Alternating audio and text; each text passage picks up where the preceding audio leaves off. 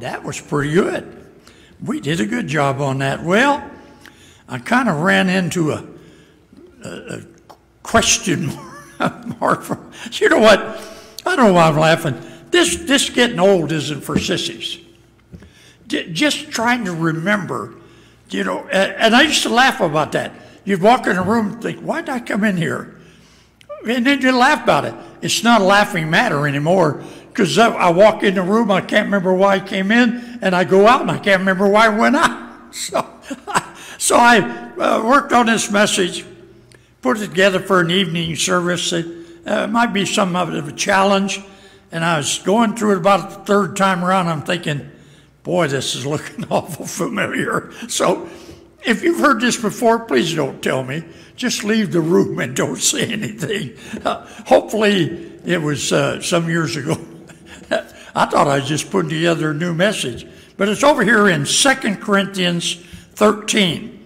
I have a booklet that I printed when I had printing ministry some years ago. And one of those books was, I can't remember the title of it, but Paul wrote 17 books, is that right?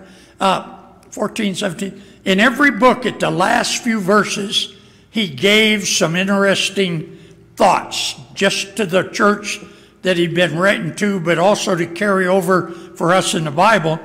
And this one is titled, 4 Lasting Positions. Look at 2 Corinthians, the last chapter, the last couple of verses. Chapter 13, beginning at verse 11. Finally, brethren, farewell. Be perfect.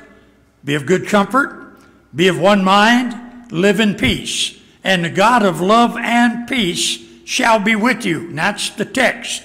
Then he went on to say, greet one another with an holy kiss. Now, we don't really do that one in our day. All the saints salute you. That's behind him, the people that are with him. And the grace of our Lord Jesus Christ and the love of God and the communion of the Holy Ghost be with you all. Amen. That's his signature. Verse 14, in each of his books, I personally think he wrote Hebrews, but he didn't end Hebrews with this kind of a verse. But here, in that one verse, verse number 11, he names 4 lasting positions. We've been saved lots of years, haven't we? I got saved in December 11, 1958. Put the years together, that's an awful lot of years, and others had also been saved a long time. And if you looked at all the things we've learned, and all the things that we've, do you like this word, inculcated into our lives, these are some of the things. If you take everything he wrote in 1st and 2nd Corinthians, you could make this the final verse for both books. Finally, brethren. And the word finally here is as of now. Everything here is behind us. And so as of now, from henceforth, from what you learned there, you're going to do now 4 things. So it actually has 2 parts to it. One is a farewell. Finally, brethren, that's this. Farewell. At a certain point, his head was taken off and there were no more letters. But even this one, farewell, I'm telling you goodbye. But with what I've told you, from here on, here are 4 things you ought to do. 4 lasting positions that ought to be in your life and mine, because we know this book, and we know the 1 Corinthians book as well. And here's the outline. The first position is before God. You're standing there, this is why I remember standing here looking up. You're looking up to God, the Heavenly Father, and you're before God. The first 2 words, be perfect. You can't do that with me, and I can't do that with you. The only place, because of the grace of God, that someone can see you perfect is God the Father looking back at you. So before God, be perfect. Then drop down a ways to number 2. The second one is before ourselves. This is the in-house bunch, and if nothing else, you, yourself, and I, for you to see. Before yourself, be of good comfort. Boy, we have so many folks today that are just torn up with problems and worries, and our government isn't helping anything. The changes that are being brought upon us. Before God, be perfect. But before others, in spite of all the circumstances, be of good comfort. And then number 3, before those within, be of one mind. Now we're right here.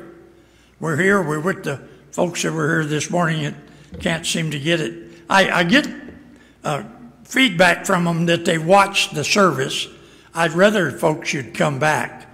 It's too easy to sit on a couch and have your slippers on and your hair and rollers, and that's the husband. No, I'm teasing. Then to get up and get dressed and come to church.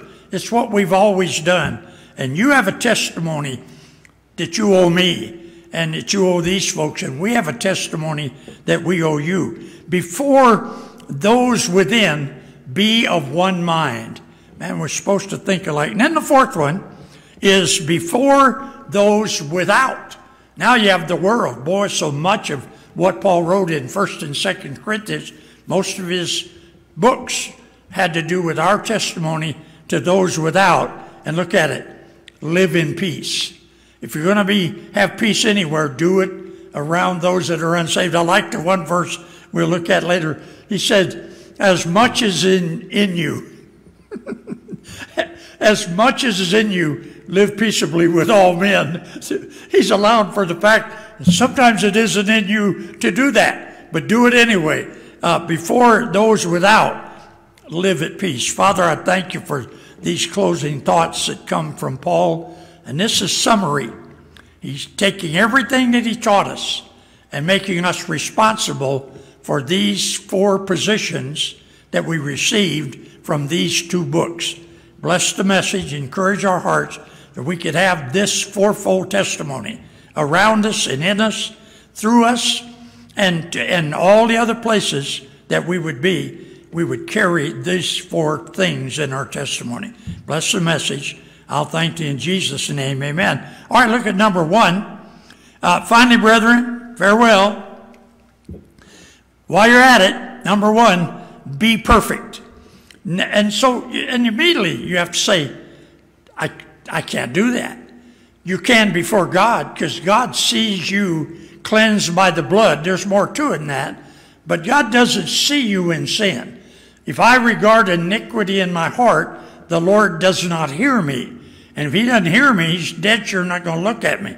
So my position with him is cleansed by the blood. And so before God, be perfect. I can't do that with you. And I couldn't lie about it because Joyce is sitting back there. I have to admit, she's been home about, 3 days? And boy, we haven't had one fight. We haven't even raised her. No, I guess I did raise my voice a little this afternoon, but it was in fun. No, the only place you can get this, because you're saved by grace through faith, is this way. Before God, if Paul taught you anything in here, don't disappoint God. Don't have God look down and say, man, you faked it for a while, but now you're back to your usual self. Before God, we should strive to be perfect. Now, I stuck that word in there. Look at Matthew chapter 5 and verse number 28. Matthew chapter 5, and this will give us the explanation of what this word perfect is all about. Because you know and I know you may be saved by grace, but a saved person can do anything an unsaved person can do if they want to walk in the flesh and not in the spirit. But if you do that, you won't appear perfect before God. Here it is in Matthew chapter 5 and verse number 48. Be ye therefore perfect, even as your Father which is in heaven is perfect. Now that made the matter even worse. What's our example? God the Father. This is not a mirror. I had that old mule collar mirror in my office.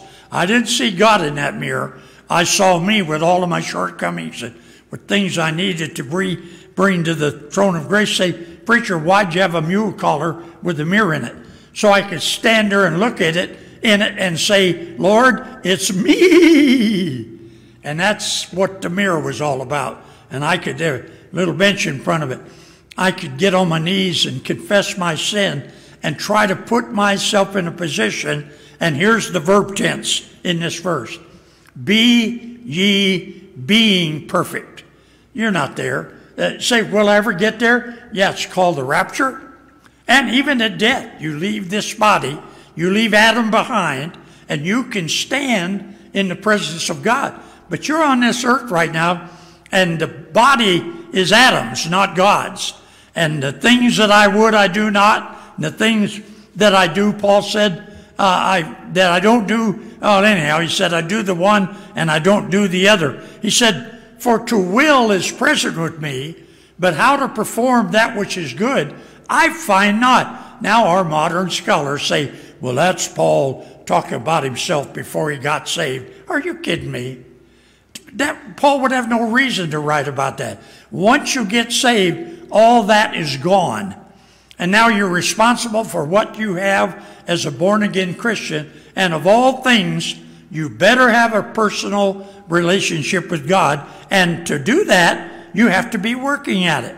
Be ye being perfect, striving to do the best that you can. Well, look at some of the verses that go with that. 1 Peter 1:14. We won't look out too many verses. I'm still having trouble turning these pages in my new Bible. 1 Peter 1:14 and through 16 says this, and as obedient children, not fashioning yourselves according to the former lust in your ignorance, but as he which hath called you is holy, so be ye holy in all manner of conversation. Now remember, that Greek word conversation is manner of life. It's not talking about Gary and I having a conversation. This word conversation is not that. This word conversation is your manner of life. So in your manner of life, you should be striving to show God. Verse 16 said, because it is written, be ye holy, for I am holy. So now we're back to the same thing again. Ephesians 4:12. Ephesians chapter 4 and verse number 12. I'm almost there. There I am. Ephesians, Philippians, there we go. Ephesians chapter 4 and verse number 12. This is talking about preachers and their calling, but the application of it goes beyond the pastor. Every Christian should be striving for the perfecting of the saints, for the work of the ministry, for the edifying of the body of Christ. That's what a church does.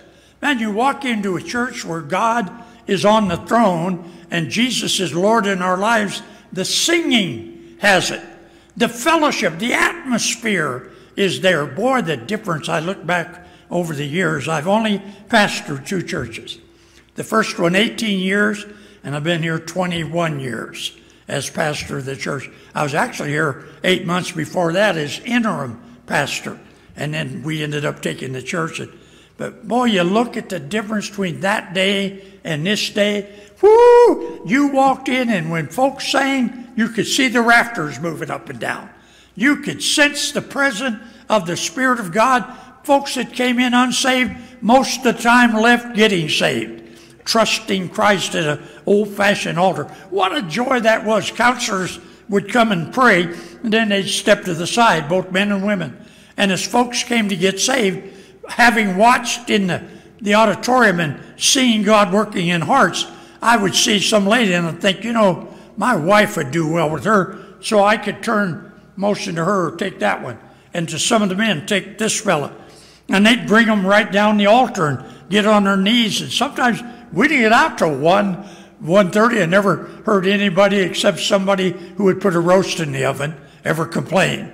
And afterwards, then we took the cards, and I'd question each person for the decision they made.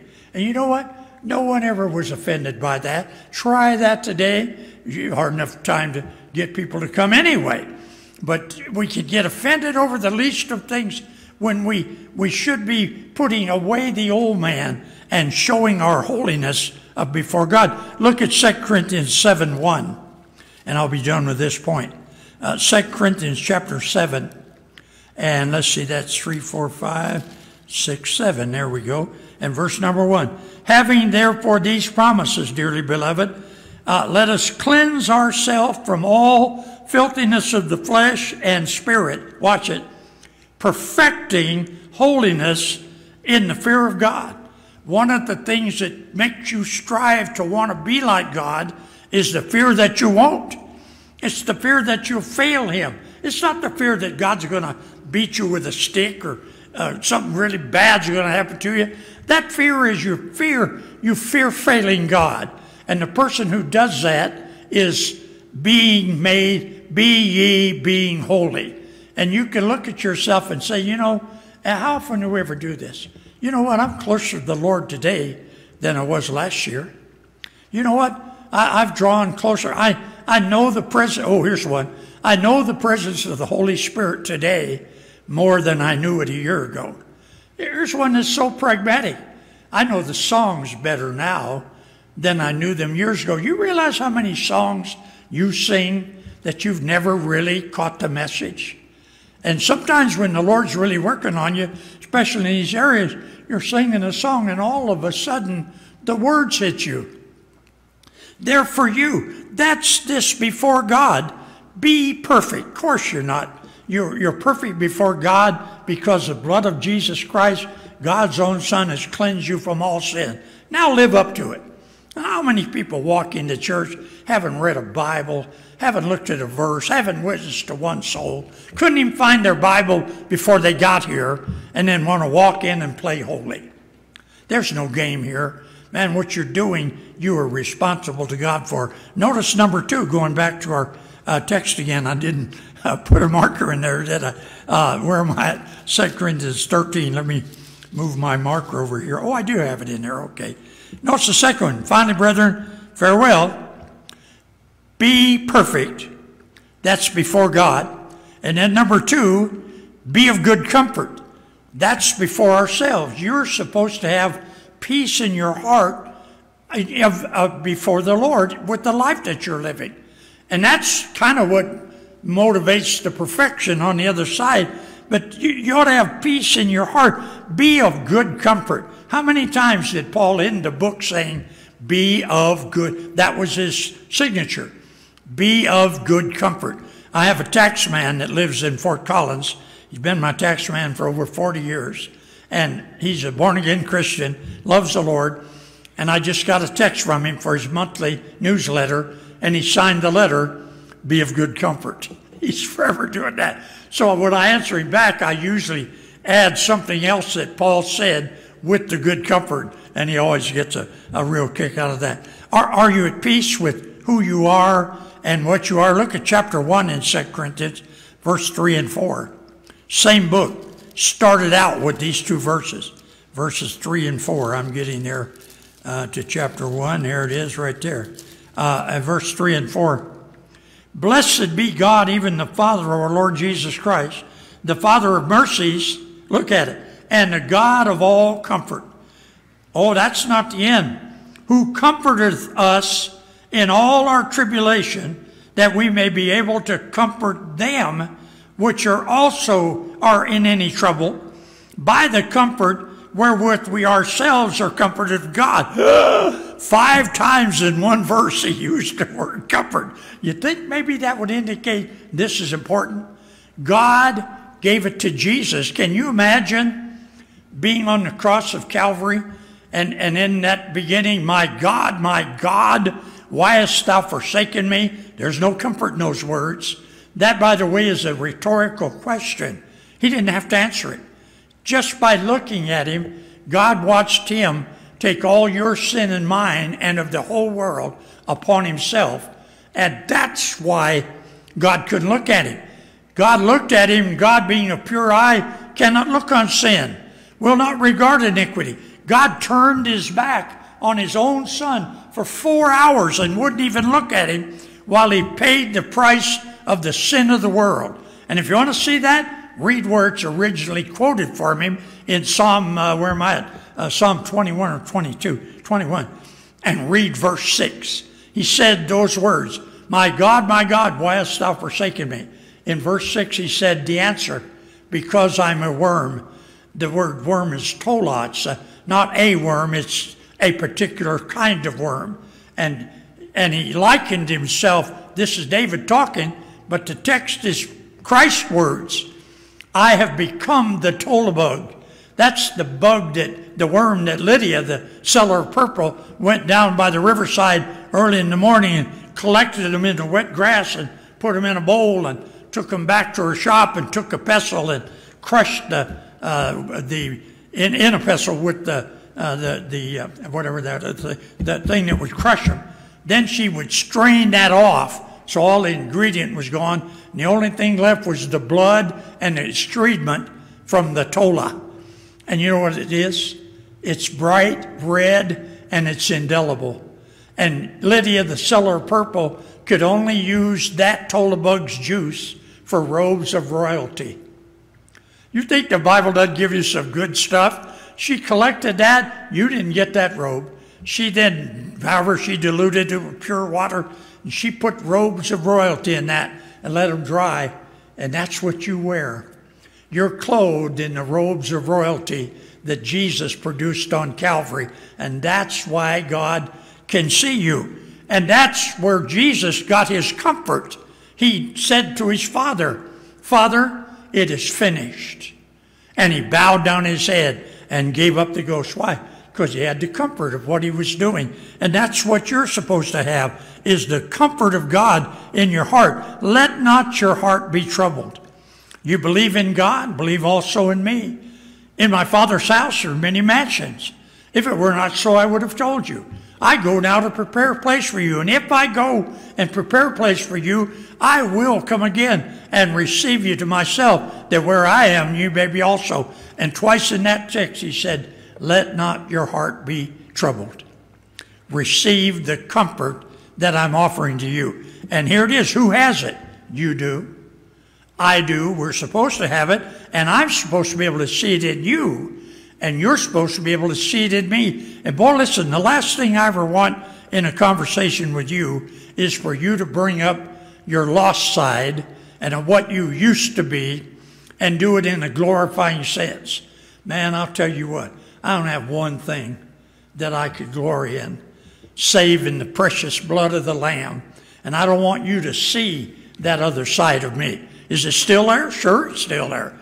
Man, one night, I always tell the same story. A guy cut me off down here at 44th and Youngfield. And I was in the turn lane, he cut me off. And man, I slammed on the brake and put my hand over to keep Joyce from hitting the windshield. And I came loose on that guy. I said, you stupid fool, if I had the time, I'd drive you off the road and take you out of that car. And Joyce said, before or after you prayed? Oh, I hate it when she does things like that. But that's what I was doing. And where were we coming? To church. And so I'm going to walk in later and say, blessings on you, my children. No, I'd never say that. Your comfort better be coming from the Lord. Peace I leave you. My peace I leave you. Not as the world giveth, Jesus said, giveth I unto you. Let not your heart be troubled, neither let it be afraid. The comfort that we receive from the Lord. There's another verse there, 2 Corinthians 7:4, but we'll not turn there. Number 3, our lasting position. Finally, brethren, the book's complete. You got all the lessons. Now here's what you're supposed to have learned, that you should look like this in 4 ways. When you stand before God, you should look perfect. When you stand before others, you should demonstrate comfort. And then the third one, before those within. That's the church. Yeah, right. That's a part of the very small part of the church. I haven't had anybody ask me yet, are you going to keep having evening services? Sure we are. Long as you come, say, what if we quit coming? Joyce, I haven't had an opportunity just to preach to her for a long time. So who knows, one of these days I may end up there. But we'll be here preaching the word and having the testimony to those within. And to them, be of one mind. Look at it in Philippians chapter 2. Corinthians, we'll go over a couple of verses here. Philippians chapter 2, verses 1 through 5. Wow, what a challenge we pick up. If there be therefore any consolation in Christ, if any comfort of love, if any fellowship of the Spirit, if any bowels and mercies, fulfill ye my joy, and be ye like-minded, having the same love, being of one accord and of one mind. Verse number 5, let this mind be in you, which was also in Christ Jesus. So he becomes our illustration of this. Who, being in the form of God, thought it not robbery to be equal with God, but nevertheless made himself of no reputation. He could have. He said, think not that I couldn't call 6,000, 6 legions, 10,000 angels, the song says. We ought to sing that way. He could have called 10,000 angels to reprove the world and set him free, but he didn't. Look what he did. He made himself of no reputation, took upon him the form of a servant, was made in the likeness of men. With all of that, being found in fashion as a man, he humbled himself and became obedient unto death, even the death of the cross. Our lasting position among all of us. Imagine if the day did come. Boy, I'm scared of some things that are going on. Suppose, you know it'll be war. Suppose the man in the White House, who now has colored the White House LGBTQ, striped with lights at night, and flying under the American flag is the flag of homosexuals. You know, suppose he gets a law passed that we can no longer buy ammunition, we can no longer own rifles. I got a paper a couple of years ago. It said in a tax thing, it showed a picture of a house. It said, identify the rooms that you keep weapons in and where those weapons are. I ripped it up, threw it in the trash, waiting for the day to call me. They tested that. I don't think anybody followed up on it, but suppose that happened. It can't be. If it does, there'll be war. You'll be on the Lord's side, or you will let 1920 turn you into a COVID-19 sheep, and you'll want to do what the government wants you to do, but there'll be a whole bunch of us from within that'll be of one mind, and we'll stand for Christ, and you're one of them.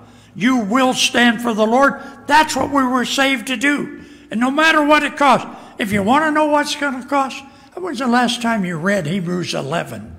Did you know in Hebrews 11 there are 40 individuals and circumstances that are mentioned receiving the trials and the testings of their faith? That's not by accident. There are actually 40 there. And 40 is the number of trial and your testimony. And they're named by name, a bunch of them, but many of them are named by groups of people and circumstances. You go through and count them, and each one of them you're responsible for. You're supposed to be able to stand and be sawn asunder. You know what that is? They bring 2 horses back and tie them to your arms and bring them together, and then they say, yeah, and you're torn asunder, ripped in half, your arms and your body torn apart. You're supposed to be able to take that. There are 40 of them in that chapter, and that's the Hall of Fame of what our forefathers were like. And that's us, the testimony we have within. Boy, when COVID hit us, I couldn't believe it.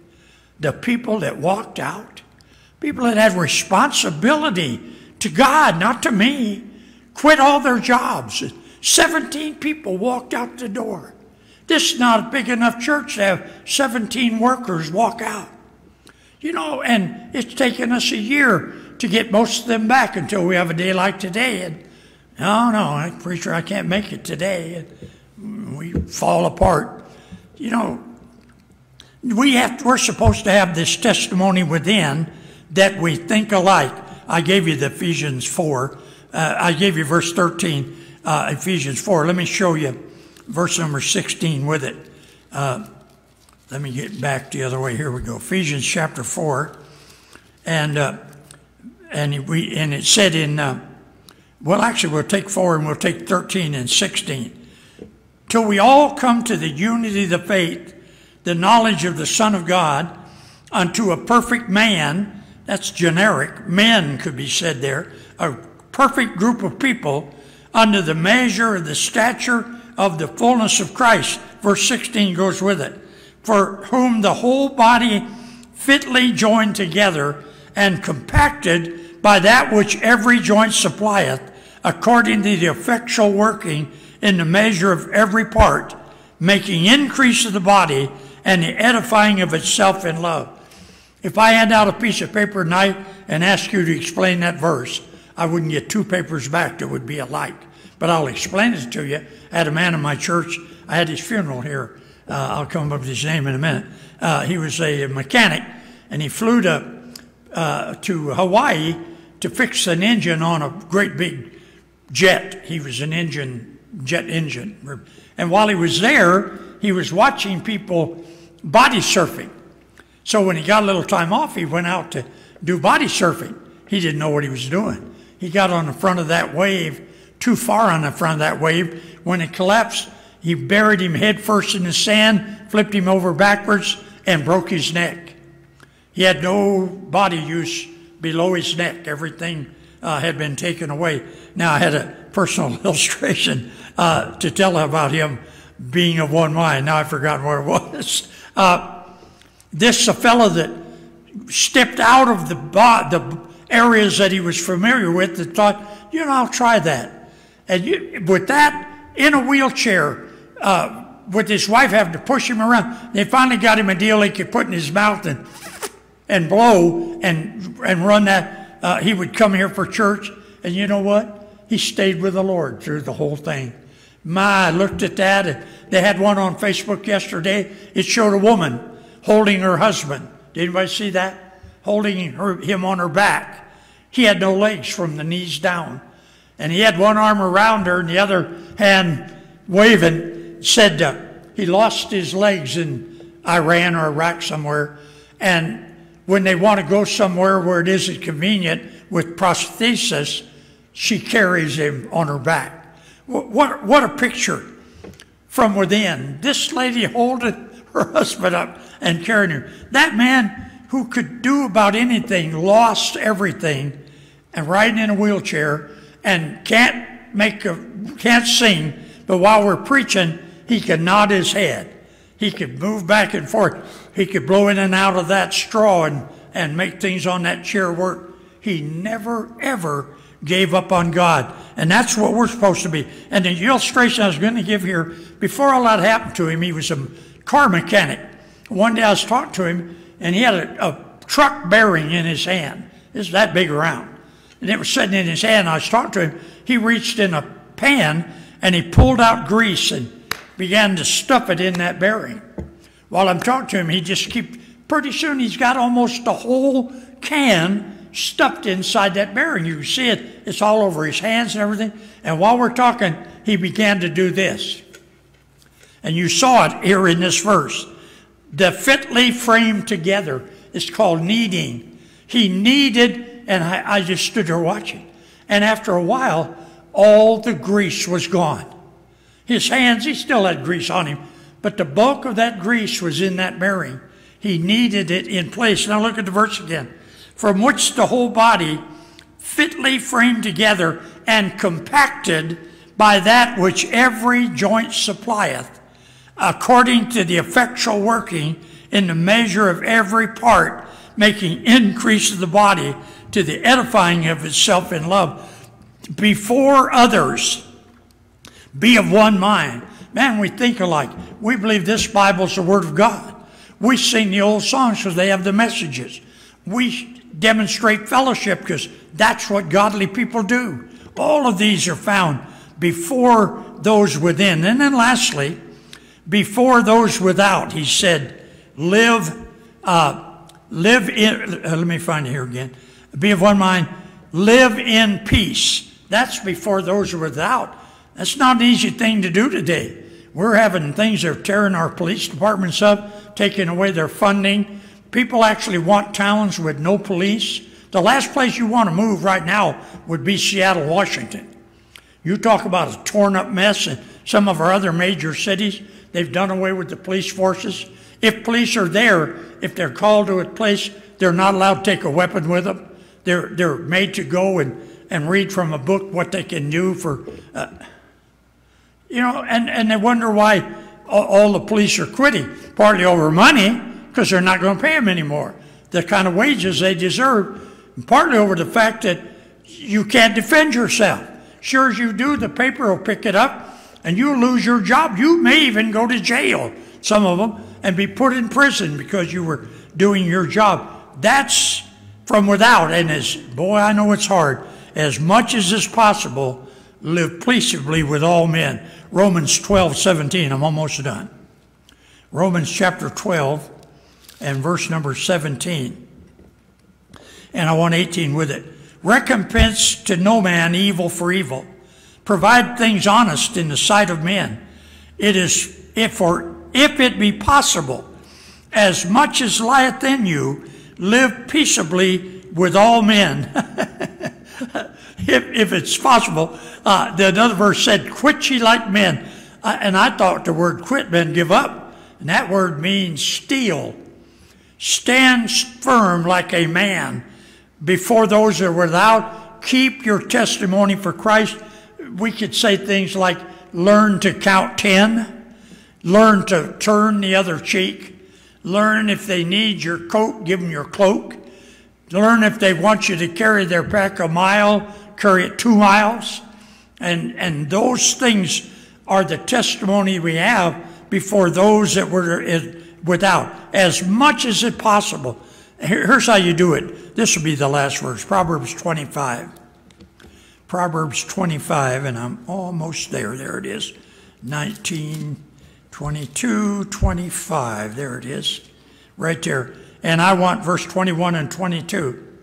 If thine enemy be hungry, give him bread to eat. And if he be thirsty, give him water to drink. I like verse 22. For thou shalt heap coals of fire upon his head, and the Lord shall reward thee. Sometimes those things are hard to do, but that's how you please God. You don't please yourself. Before those that are without, as much as is possible, live peaceably with all men. Oh, there are a number of other verses here. It takes us to the place of making a decision between contending for the faith, now watch the words, or being contentious in the faith. I have a pastor friend, I count him a friend, he's been in 4 churches in the last 5 years. And every one of them comes because of contention. Somebody will say something he doesn't like, and he covers it from here. No, that's not allowed. You can't do that. No preacher in his right mind wants to do that. He would do other things, and pretty soon, church would vote him out. Another church would call him, and you watch the pattern. And after about the same amount of time, he's voted out. And then another one. And the one he's in now, I watch him doing all the things that he did before. I don't know how long it takes for the guy to say, you know, the only thing common to all of this is me. and then look around and find some things that he could change. And if we could learn to contend for the faith and not be contentious. Man, don't be a troublemaker. Don't thrive in doing things that upset everybody. We're not to be like that. Our testimony's lost the minute we do that. Well, I got some things going on here right now. My old flesh wants to do something to a guy that's messing up around here. But I can't do that. I have to maintain the testimony that the Lord gave us and toward those who are without. And boy, sometimes it's hard to speak a kind word to someone that's done some of the stuff this guy's done to our building. Dave and I saw him the other day. He walked across our parking lot, and I think those were my coveralls that were stolen out of the building. They were all ripped up. They're hanging behind him. He didn't even have any shoes on. And he's walking on all that gravel out there. Oh, saddest looking man I ever saw. But we have a camera. We got pictures of him. He walked through the bedding out here around the flowers to get his feet.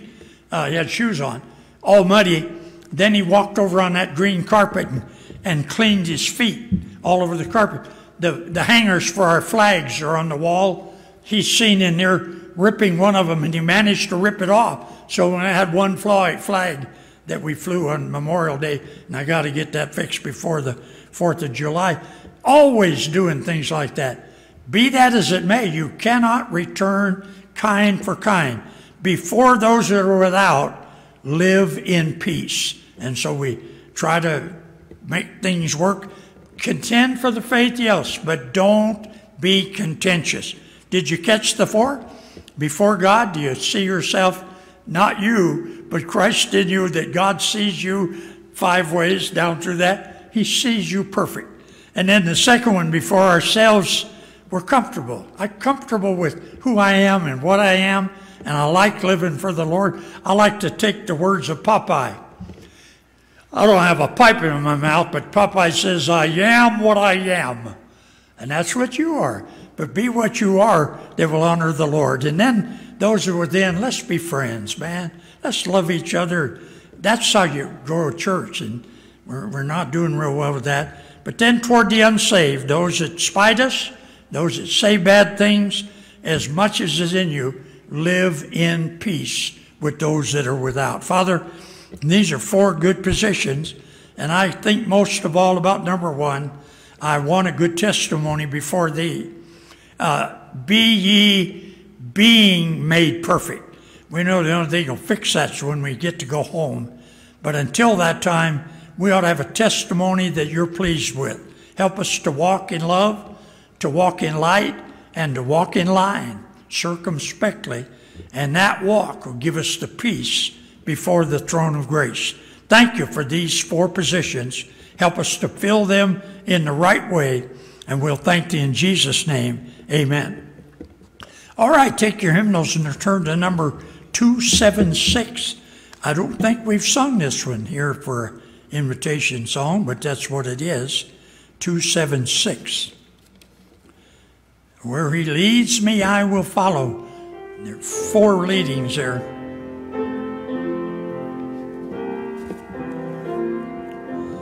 I can hear my Savior calling. I can hear my Savior calling. I can hear my Savior calling. Take thy cross and follow, follow me.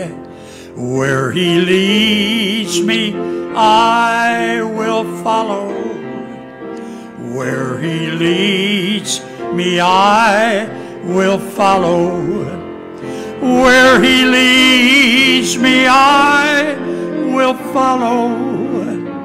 I'll go with him all the way. And you got 4 to be reminded of as you go out this week. Well, we're still not doing prayer meeting. I'm hoping to get something going on that here pretty soon. If you have some spare time and you'd want to do some work around here, we have quite a bit that needs to be done. Most of it's outside. David and Sandra did the entire parking lot all the way around with weed spray, just the 2 of them. I don't know that anyone else asked or anyone else came, but I'll tell you what, those folks are precious workers, the things they get done, and I missed them this week. So pray for them for journey mercies as they come home. We're at the point now where you shake hands. We don't have any restrictions on us that anybody's trying to enforce, so be friendly. Shake hands and give him